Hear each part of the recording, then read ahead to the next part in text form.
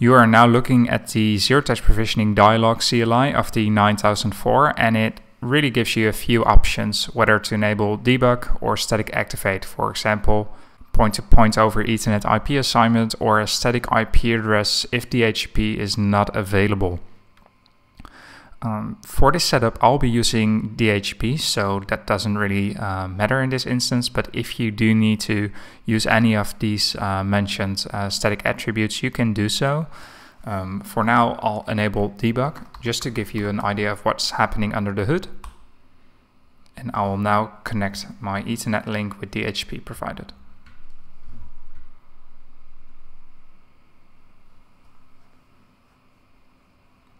So the first thing that will happen is it will fetch an IP address and try to reach out to Aruba Activate or device.arubanetworks.com.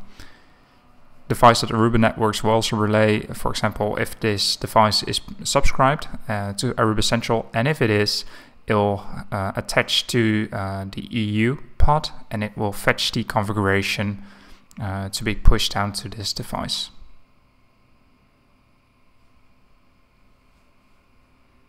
So important to note is that by default VLAN 4094 is used for this connectivity.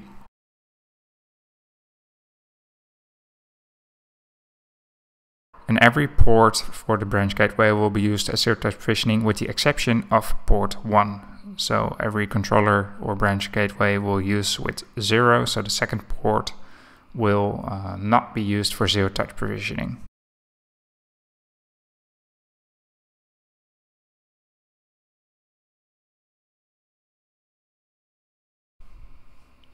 From this point on, the Aruba gateway will interact with Aruba Central to receive its configuration. After it has synchronized with Central, it will reboot.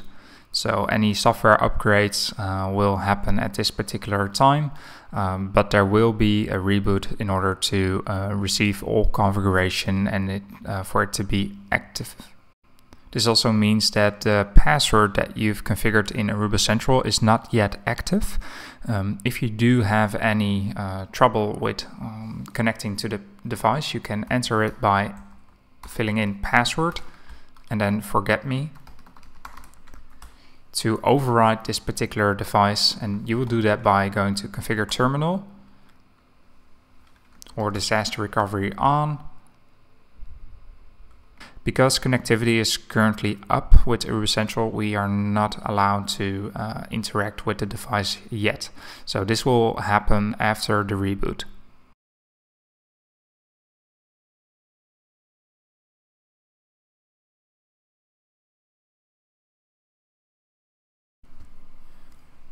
So this is the process of rebooting the branch gateway, and after a few minutes the device is up again, and then you can also log in with your admin credentials to interact with the device through the console.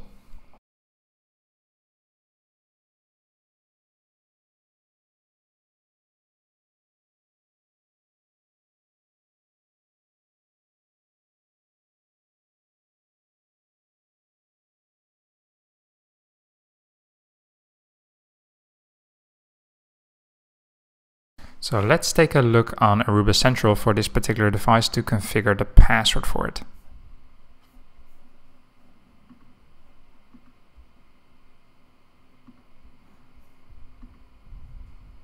Sure enough, we have a branch gateway R9004 connected. And the first thing that I will do before going to the configuration of this device is configure the password, so we can actually log in into the device. Going to advanced mode and then just really fill in here the password.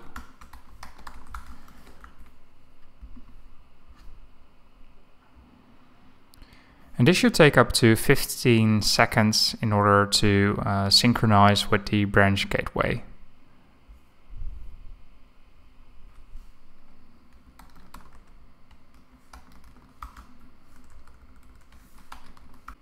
So as you can see, I'm now logged into the device and I can now execute some shell commands, like what are the IP addresses on this particular box, what is my route. And for example, which is also really important, what's my connectivity status to Aruba Central? Show Aruba Central space details.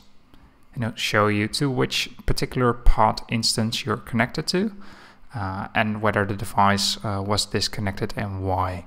Please bear in mind that you cannot configure anything on the device itself anymore because that is all done through Central. The only way that you can do that, for example, in the instance of a misconfiguration management, is to enable the disaster recovery mode.